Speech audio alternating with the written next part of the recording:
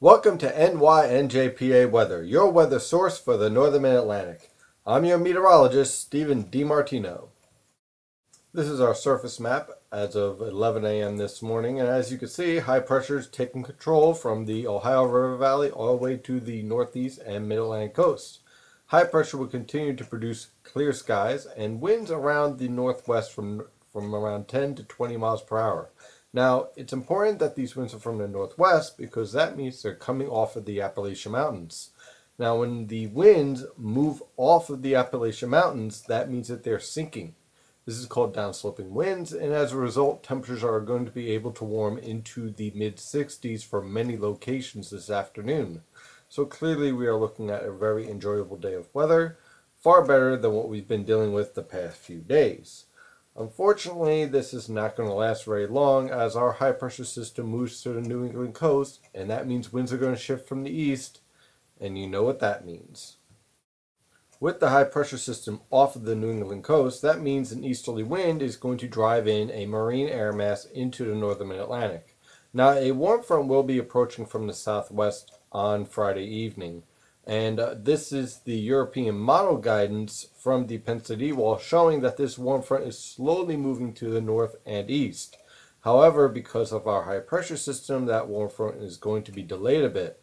So what we can expect for tomorrow is increasing clouds with a chance of showers more towards the late evening and overnight hours. This warm front is going to attempt to move north, but it's going to stall over the northern Mid-Atlantic for much of Saturday. But I don't think we're looking at a complete washout. Rather, what we should see is some periods of rainfall on Saturday morning, followed by a more scattered nature in the showers with broken clouds. If you're to the south of this warm front, which I think most of the Philadelphia metropolitan area and the southern two-thirds of New Jersey will be, then you're looking at temperatures in the mid-60s and overall not a bad weekend whatsoever. However, unfortunately for the New York City metropolitan area, at least for Saturday, you're going to be stuck in that northeasterly flow, which means temperatures are going to be stuck in the 50s, and you're going to be at the constant threat of showers moving through. Again, not a complete washout, but certainly a constant threat throughout the day. The 500 millibar pattern by Sunday evening clearly shows our southeast ridge starting to take hold and build up through the northern Mid-Atlantic. Unfortunately, it's not going to have an easy fight, with our polar vortex starting to drop south once again through the Hudson Bay.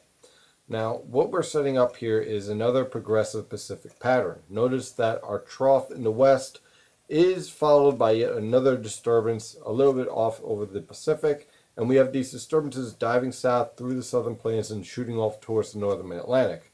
Unfortunately, this is going to produce another round of severe weather for everyone from the southern plains to the southeast coast, but it's also going to mean that our weather pattern in the northern Mid-Atlantic is going to remain active with these disturbances moving through. But there is some good news in this whole setup. As you can see at 850 millibars, we're on the warm side of this boundary. This red line that's cutting through northern Pennsylvania and towards the Hudson River Valley, that's 10 degrees Celsius. And below that 10 degrees Celsius are temperatures anywhere from 12 to 16 degrees Celsius. What does this all mean at 850 millibars? Well, when you bring these temperatures down to the surface, you end up with highs in the 70s. So yes, there will be a threat of showers each day for Saturday and Sunday and Monday and Tuesday, but the good news is that we're going to be on the warm side of this boundary. So when you don't have the showers and thunderstorms, and a few of these thunderstorms could be severe, you at least will have the benefit of being in the 70s with a little bit of breaks of sun, so you'll get a break from the rainfall and you'll trade that in with rather nice conditions with temperatures in the 70s, relative moderate humidity, but not too bad, and some sun. As for the 500 millibar pattern for the rest of next week, well, as you can see, we have several disturbances coming in from the Pacific. We have one all the way out in the Pacific by the Aleutian Islands. We have another one entering the west coast. And then we have our third one that is going to be approaching the Hudson Valley and the Ohio Valley, should I say. Now, the thing to point out here is that we're dealing with a very progressive pattern, but we're dealing with a warm pattern. This is all Pacific air. When Pacific air moderates, it warms significantly. As far as the northern Atlantic, We have an upper level low around Greenland. This is a positive NAO pattern. This is a progressive pattern in the northern latitudes with all the cold air trapped up in Canada where it belongs this time of year. So we're dealing with a very moderated Pacific air mass that warms easily behind these areas of low pressure. And at the surface by Wednesday evening, you see one area of low pressure moving up towards the St. Lawrence River Valley. We again remain on the warm side of this entire pattern. So when it isn't raining, you'll be in the 70s for highs, which isn't all that bad at all. And when there is a chance for showers and thunderstorms, a few of these thunderstorms could be rather severe with the threat of very strong wind gusts and possibly even some hail. We'll have to keep an eye on each one of these disturbances that moves through. But the key point here is that the storm track is going to shift north, is going to remain to the north and west of the New York City and Philadelphia metropolitan area. And that means we are going to remain on the warm side of this storm track. And as you can see, for the end of this week, the 500 millibar pattern shows the same type of setup. A very progressive pattern, a ridge sustained over the southeast, which means we stay on the warm side of this storm track, but we remain very active with a chance of showers and thunderstorms almost every other day. When a cold front moves through, you might get a day of high pressure like we have today, and then we go back into an active pattern once again with showers and temperatures in the 70s and 60s. At 850 millibars, again, this is the mid-levels.